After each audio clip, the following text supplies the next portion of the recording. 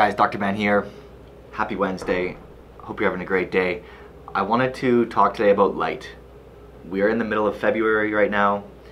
There's very little light. There's crazy 15-degree temperatures, but very little light.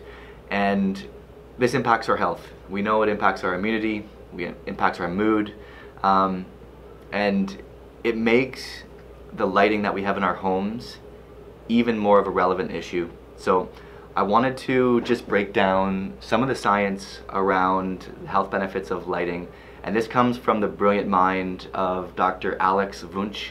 He is an expert in photobiology, and he talks about the benefits of different types of lighting.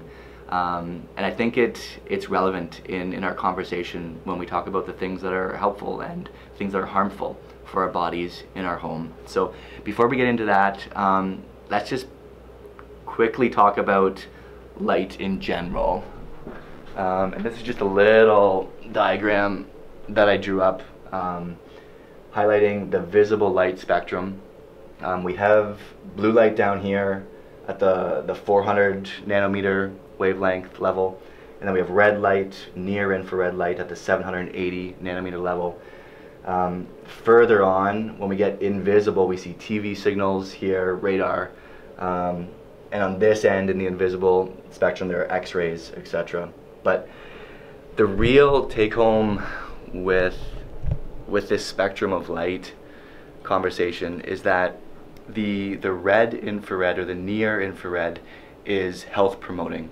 It stimulates repair, it stimulates regeneration, and it's good for us. It's necessary. It's why the sun benefits our health.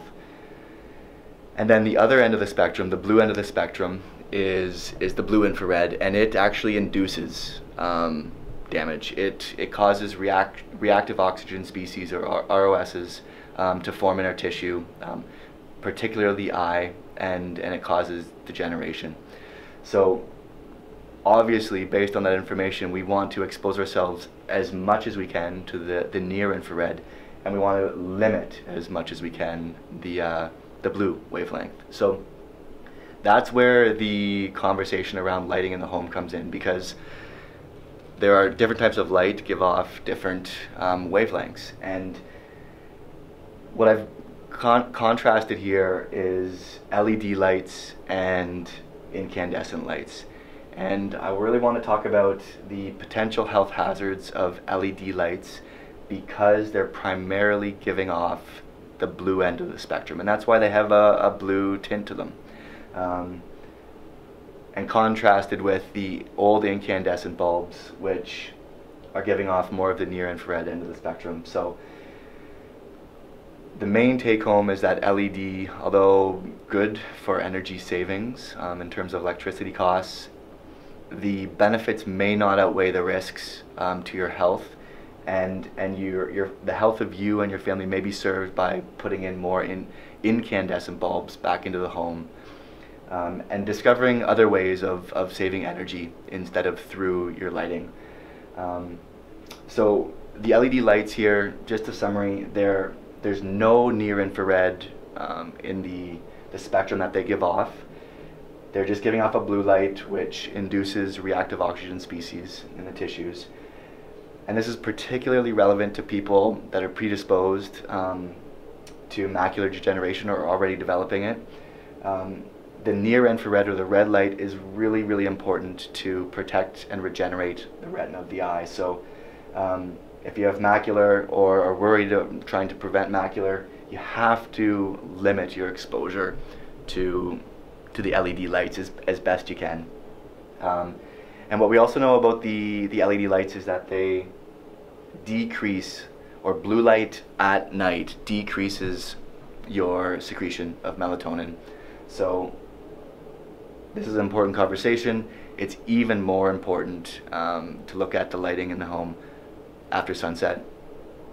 And then the incandescent here, they're giving off the near infrared. They're promoting healing and regeneration, and they're balancing the negative effects of the blue light.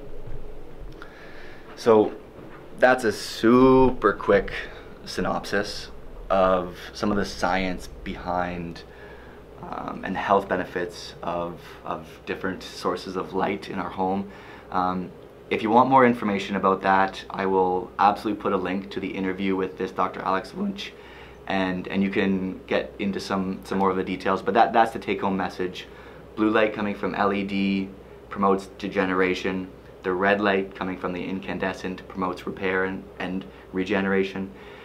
And you want to be able to balance your exposure to both and not over-consume the LED and under-consume the incandescent.